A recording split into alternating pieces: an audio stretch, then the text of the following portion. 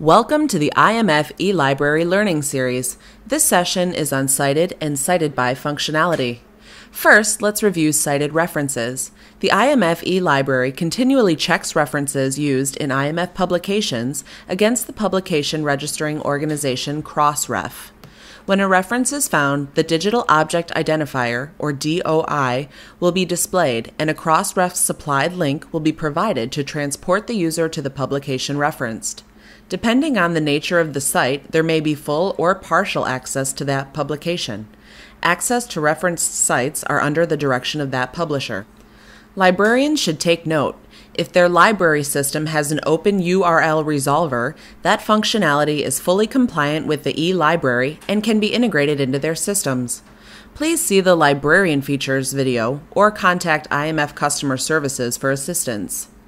In addition to the Crossref integration, links are also provided to view the publication in Google Scholar. From Google Scholar, you may also be able to link to the referenced publication. To export the citation details, click on Export Citation and then select the type of citation management tool used from the drop-down list and click Export. A file will be generated that can be opened, saved, or canceled. IMF publications are also registered with Crossref, and information can be obtained on where IMF publications have been cited. When an IMF publication is cited, a reference to that citation is noted in the eLibrary. At the publication level, it can be seen below the table of contents. At the chapter level, it can be seen by clicking on the Cited By tab. Details about the publications that cited this content are displayed. 5 publications have cited this IMF document. At the end of each citation, there is a Crossref link that, when clicked, will display the source publication that cited the IMF publication. Beneath the Crossref citations is a link to view citations for this publication in Google Scholar. In future versions of the eLibrary, additional citation sources will be added. The eLibrary will also allow you to set an alert to notify you when a publication is cited. To do this, you must turn on the Citations alert.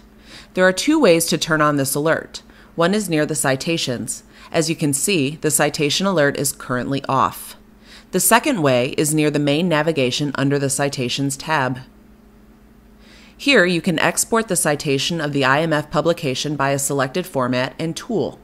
This action produces a file which you can open, save, or cancel the export. From this tab, you are also able to set the Citations alert feature. You must be logged in for the alert feature to be available. To turn on the alert, click on the Citation Alert link to access the lightbox and click on Enable Alert.